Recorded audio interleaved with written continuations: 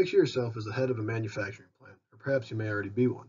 When it comes to shaping material, whether it be stamping sheet metal for body panels in a car, rolling tubes into strong and robust frames, or extruding a hollow tube, unless the material you're processing is soft like clay, you're going to need some strong surfaces and parts to do that. For these vital components, the industry standard has been to utilize high-strength, high-carbon content tool steel. Tool steel works great in the applications as the name suggests. However, it has one big drawback, which is its cost. Tool steel can be around 2 times as expensive per weight as lower strength steels, as well as requiring more time and effort to machine into its desired shape. With the emerging field of additive manufacturing, it is now possible to save on the amount of material being used, as well as the time needed to machine those critical surfaces. 3D printing a tool part greatly reduces the waste of the costly tool steel. But what if it could be taken a step further? What if more money could be saved by making the interior of this tooling part out of a less costly low-carbon steel? This has kind of been our objective for our ArcelorMittal wire arc additive manufacturing graded structures team. So using this technique called wire arc additive manufacturing, or WAAM for short, we're able to 3D print metal components by melting steel wire with a welder and depositing it into the desired shape. Some issues typically arise when 2 dissimilar materials are bonded through heat-intensive processes: cracking, residual stresses, and warping.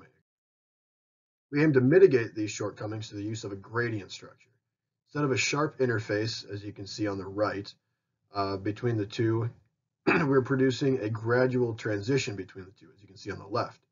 While single-wire WAAM has occurred on the Michigan Tech campus previously, to accomplish a graded structure, our team needed capability to simultaneously feed 2 wires into the melt pool created by the welder, thus brought upon the creation of the ArcNID WAAM system.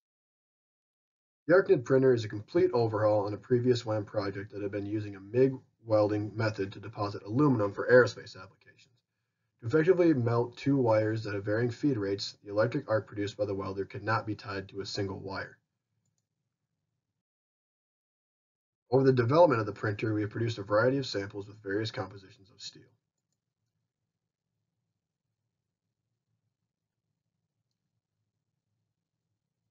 As seen here, we got our 2 wires to feed into the same TIG arc.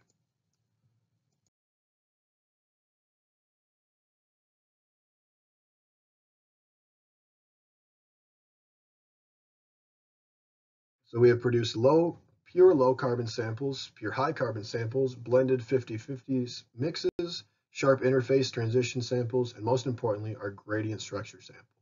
Each of these samples have gone through various types of testing to ensure composition, as well as characterize the microstructure while looking for mechanical defects under microscope. Our current analysis of the sharp interface sample shows homogeneity between the 2 metals due to the repeated heating of the part during printing. This also causes the majority of our microstructure to be tempered martensite, which is desirable because it's more durable and resistant to cracking. Sharp interface sample is promising for tooling applications, and more testing will be done to see if the gradient structure is superior to that sharp interface. This has been Peter Deneen with the ArcelorMittal Wire Arc Additive Manufacturing Team. We'd like to give a special thanks to our sponsor, ArcelorMittal, which is Joha, our supervisor, Dr. Paul Sanders, and the Material Science Department staff, specifically Jerry Anslow, Paul Fraley, and Russ Stein. Thank you for your time and interest in our exciting project.